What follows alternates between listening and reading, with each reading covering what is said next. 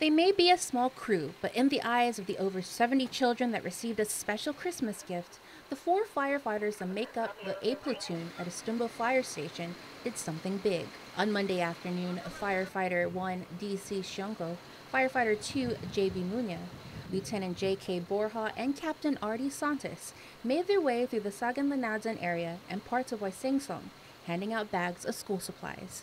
Captain Santos explains. Normally what we've done in the past is we would normally go out and get Domino's pizza and go and pass it out to the kids on Christmas Eve or Christmas Day. Well, this year, me and my crew, we decided we're going to go with the help of Modern Office Supply. We went and we put our money together from our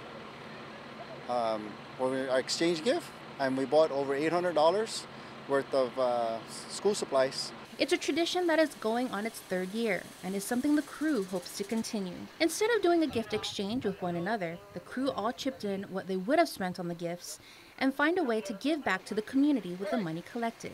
This year, they decided to give school supplies, so when the kids return back to school after Christmas break, they will be well equipped for the second part of the school year. It's a day late, but it's still, the kids are all happy. They enjoy it, and they're very grateful for what we're giving to them. Captain Santos says that it's a great thing seeing the kids appreciate the gifts from the crew. When they get the package of what we got, they're excited, they're happy, they're jumping for joy, and they're just running around. They're like kids in a candy store that's getting free candy. So they're happy. And as long as they're happy, we're happy. The bags were filled with loose-leaf paper, composition notebooks, colored pencils, glue, flashcards, and more. And once school resumes, the crew will be making a donation to Finagayan Elementary School as well. On behalf of the Guam Fire Department, we'd just like to say Merry Christmas to everybody out there, and Happy New Year.